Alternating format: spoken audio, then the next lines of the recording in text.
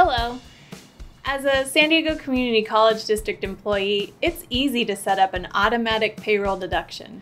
This can go towards several charitable options, such as the San Diego Promise. You can set aside a recurring dollar amount or percentage of your paycheck to be deducted each month. Start by logging in to the My SDCCD portal with your employee ID and password. Click on Employee Dashboard, then My Pay. From here, select Voluntary Deductions, where you can add a new deduction or edit an existing deduction at any time.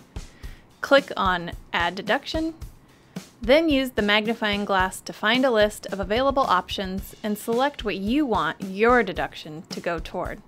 Choose whether you'd like the deduction to be a flat amount or percentage of your overall paycheck. Then, in the line below, list that amount or percent. Select a start date, then hit submit and you're good to go. It's that simple.